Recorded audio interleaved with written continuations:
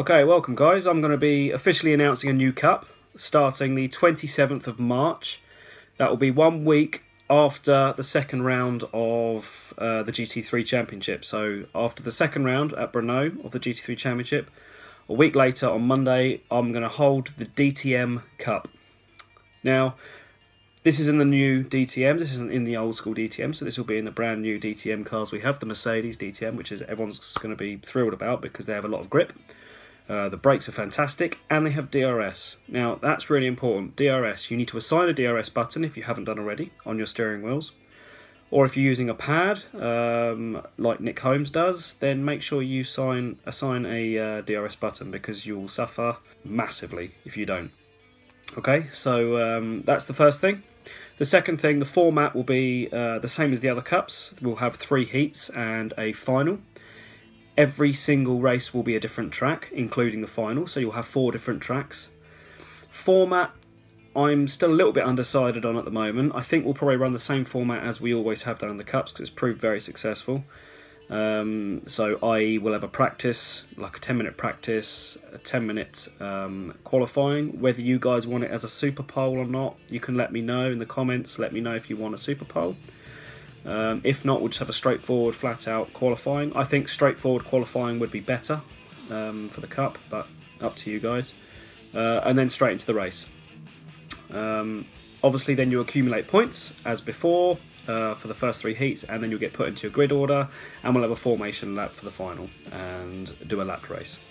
There'll be no mandatory pit stops in the final. It will be a straight run to the flag. So the settings will be default setup, no tyre wear, no damage, and dry racing all around, okay? There will be some wet racing, don't worry, there will, but it will not be in the DTM Cup. I have another cup coming up after this soon, which I'll let you know later on. And that will possibly hold some wet racing in there, so don't freak out, we're going to have some wet racing. Project Cars 1's finishing soon, i.e. Project Cars 2's coming out. Project 1 isn't finishing, but Project Cars 1 will be on the back burner from September, obviously because the new game's coming out. So what I'm going to do in this cup is I'm going to host some tracks that we haven't raced or have stayed away from. So some of you may be absolutely over the moon once I announce the tracks. Some of you may hate them. But, you know, we're all in the same boat. You've got time to practice. I'm giving you plenty of time, plenty of warning. You can go out there and you can practice. It's all default setups. You've not got to do car setups or anything. Just jump on the track and have a go. So, with all that being said, we'll get into the track selection. And here are the tracks.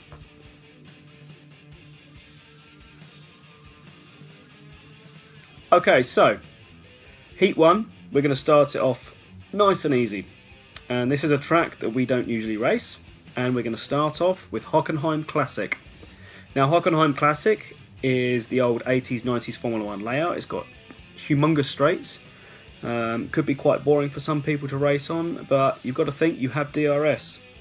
And do not forget to shut your DRS when you're coming into those fast chicanes, because they'll catch you out if you don't shut them. So yeah, we've got an exciting track there, some good overtaking opportunities and so forth.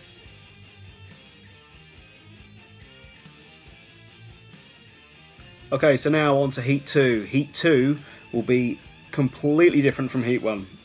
So we're going to stay German and we're going to go to Oschersleben GP layout. Now this is a very tight track, very narrow track, and it's going to be hard to overtake. So patience will be key here. And also, there's not many places to open up your DRS, and I think apart from the front straight, you're not going to be wanting to open your DRS because you will probably forget to shut it.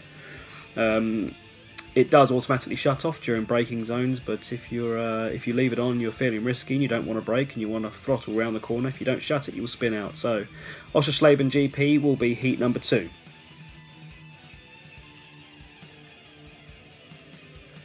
Heat number 3. Now, this is the exciting one. This is the one a lot of people have been calling out for. This is the one where I'm a little bit 50-50 and on the fence with. And this is also the one where I know a lot of people hate this track layout. And a lot of people don't know it. and I think you know where I'm going with this. We are staying German, but we are going for the Nordschleife. Yes, you heard it right. We are going for Nürburgring Nordschleife. We are using the classic layout of Nordschleife. We will not be using the combined layout of Nordschleife. Okay, so we will be using the old school layout. Okay, now depending on how long it takes to get around for a lap, depending on how many laps we do, I think it may be about 4 laps. So this will be interesting because the qualifying is also going to have to be bumped up to about 20 minutes, so you can get a lap in, so you'll get 1 lap in.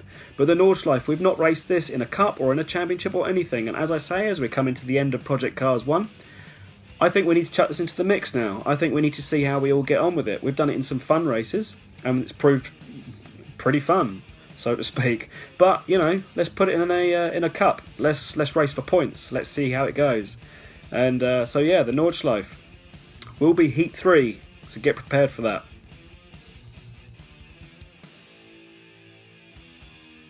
So after all of that, after your 3 heats are done, you get your points.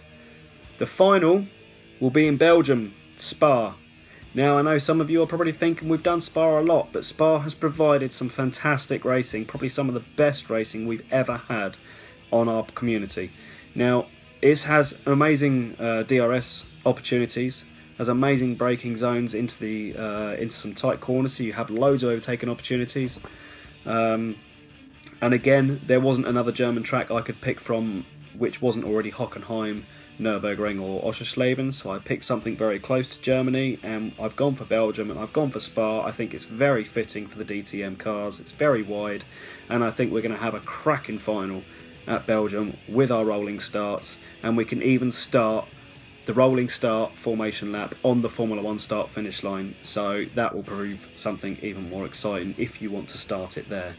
Let me know what you think of my track selections. Let me know what you think of this cup. I think it's going to be absolutely fantastic. 27th of March, get yourselves ready, get yourselves practicing, and yeah, we'll see you for that one, and let's make this a good cup, good fun cup. And let's just everyone have some fun, enjoy themselves, and we'll see you on the 27th of March. Cheers, guys.